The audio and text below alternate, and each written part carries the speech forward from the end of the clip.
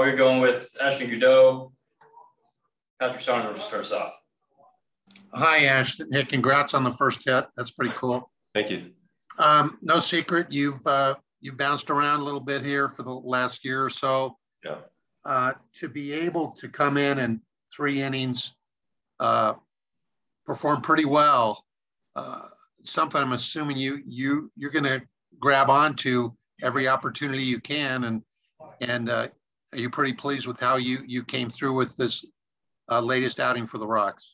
Yeah, absolutely. It's ever since last November, it's been a journey, man. And to be able to I got traded right back over here, and I was about to start the other day in Louisville, and so it had been about, I think, 8 or 9 days since I've been in a game again. But it was good to come back, good to be in purple again, and at the time keep the team in the game and have a good outing.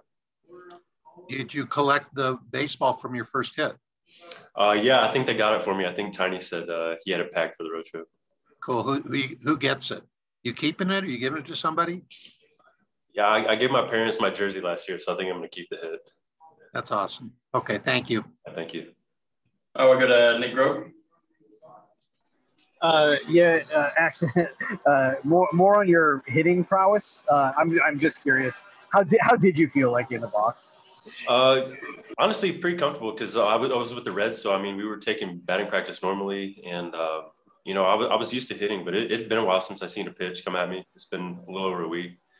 I had to take till I got a strike, and then he threw that 1-1 slider. I did not see it at all. It was a very bad swing. And then I figured I looked so bad on the first one, I was going to get another one. But I was able to stay on that one a little bit and get the barrel on it. You were thinking like a pitcher. It was probably helpful. And then on the mound, I don't know what you expected exactly as your role coming back. But did you, you really got thrown into the fire like right away, coming in right into the second inning. Did you feel like you were, was it at all a surprise? Were you prepared for that?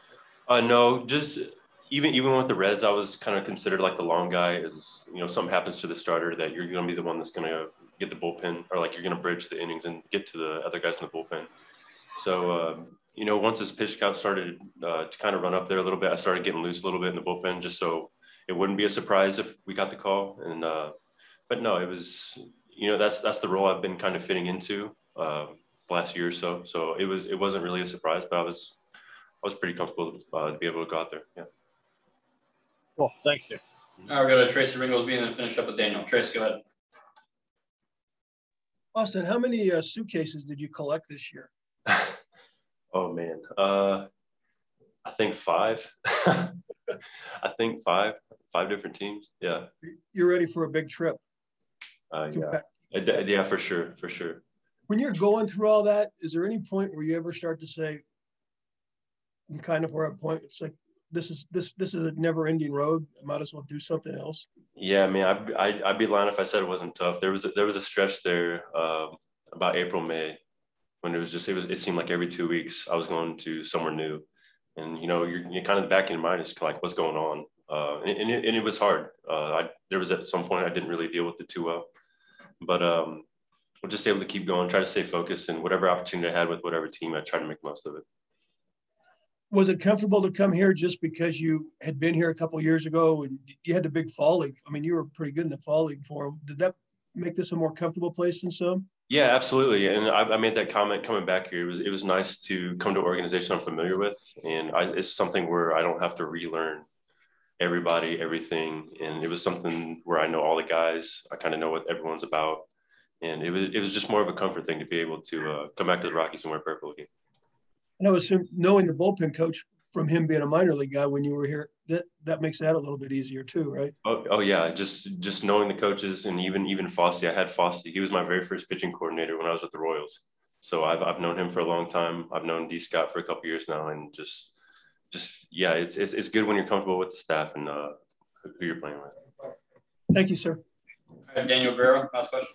Ashton, just a quick one about the hit. Did you have to borrow somebody's bat or any gear to go up there? No, I came in from the first inning, and they was like, "Hey, you're hitting second." I was like, "Well, all my stuff is in my locker."